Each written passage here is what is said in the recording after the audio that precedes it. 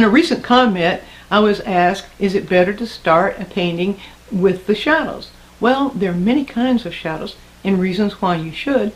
Let's take a look at that.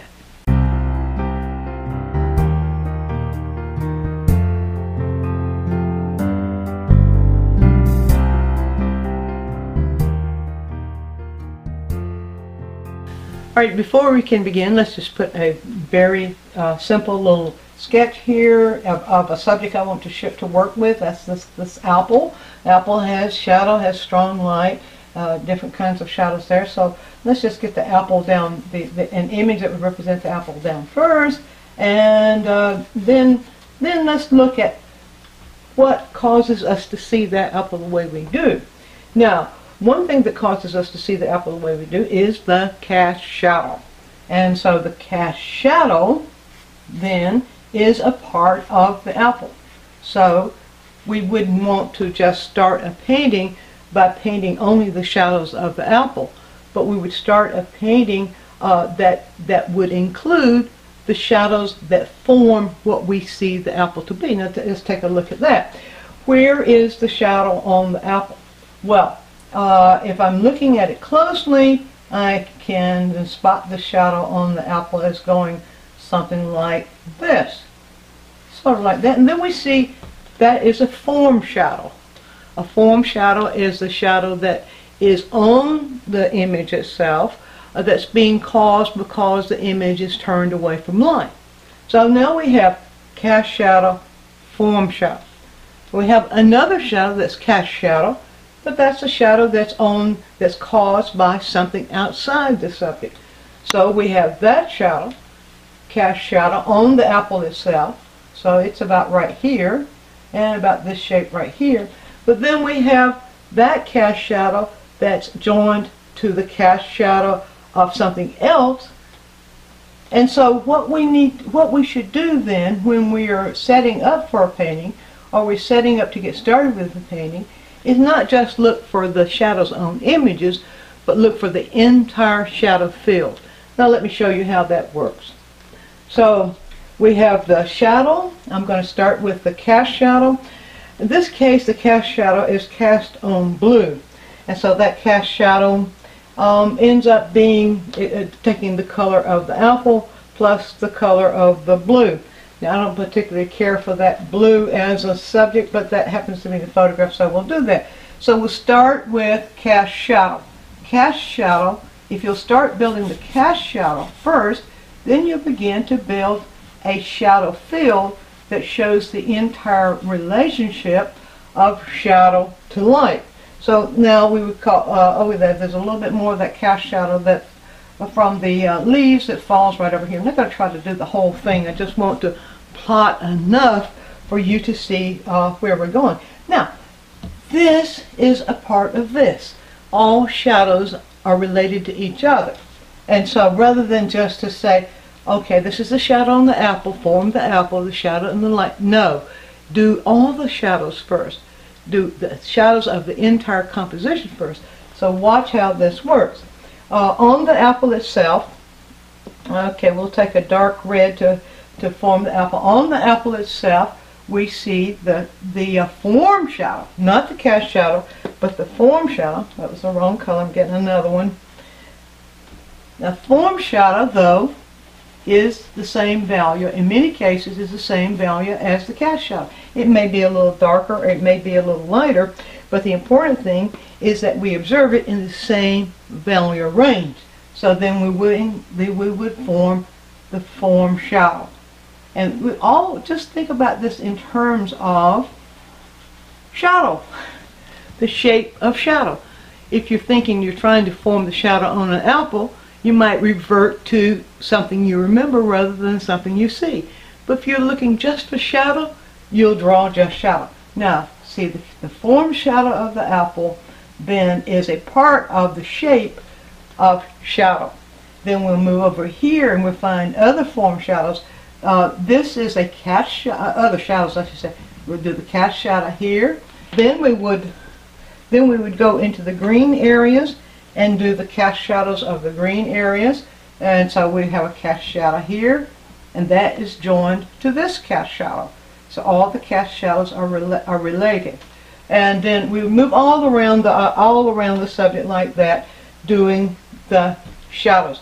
Now, the shadow fields. Now, when we begin to work the object itself, we begin to squint and we'll see there is a suggestion of shadow throughout the entire background. Right in here, there's a suggestion that more things are in shadow than in light. Well, we can begin to work that shadow, and when we do that, we see that the shadow area around the object actually begins to shape the object itself. So we'll put a little bit of this around like this. I'll go this way, because this represents that shadow we see in the background there. Now we have formed the outside edges and the cast shadow and the form shadow. We have some tiny little shadow in there that we need to honor, because that also is a part of it. And what kind of shadow is that? That happens to be a combination of cast shadow and form shadow. So it's form shadow, it appears about right here. It's form shadow as it moves down like that, and then we see a little bit of cast shadow. See, you don't have to know what it is in order to draw it or to paint it, but it helps. It doesn't hurt. From that point, then we can begin to build the subject itself. Now, I'll begin to build the other colors of the subject itself. So I'm going to briefly go through this, not trying to get an exact reproduction of the apple itself, but I want to go through just enough of it so you can see how this whole thing works. So then, now, the red of the apple.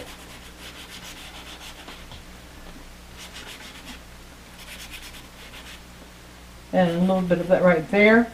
We could actually blend it. Now we can blend the red of the apple, but we can blend what's not in shadow of the red of the apple into the shadow,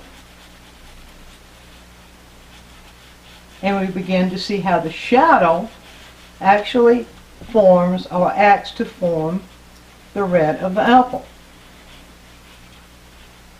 Same thing right over here. And we see other colors in that apple too. Let's see, that seems to extend a little bit more over like that. Let's get that defined like that. We see other colors too. So we see this color, see this color as a part of the red of the apple. We see this color as part of the red of the apple. Now we're placing this color against the background shadow, so that we can see now that the background shadow begins, shadow area, I should say, the background shadow fill begins to define or help define. We'll put a little bit more of that right in here. The background value fill begins to help define how we see the apple. So we need the shadow area and the not in shadow area in order to be able to see the whole thing. But if we put the shadow area in first, then that helps define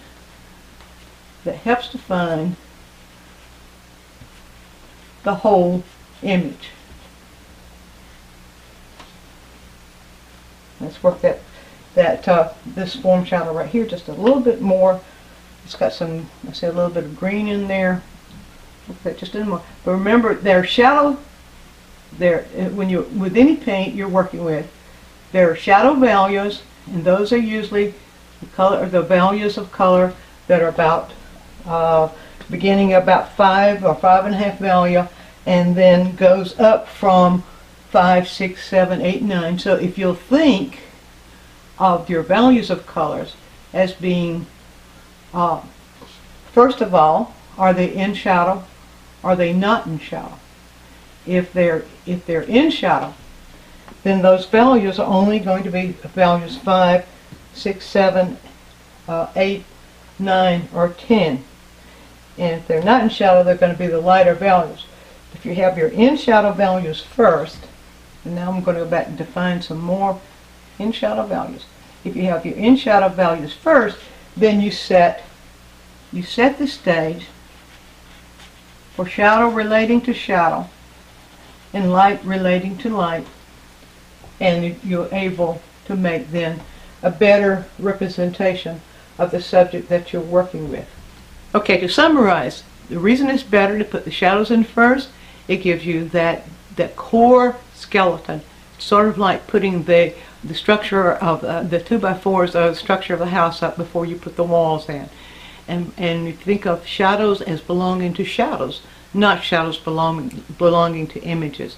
So think shadow, not image, and you'll find that your paintings will absolutely almost paint themselves. So if you found this quick tip helpful, why not explore our full-length instructional videos? At DianneMize.com we have over 100 full instructional downloads and DVDs. So give it a try. And there's your quick tip.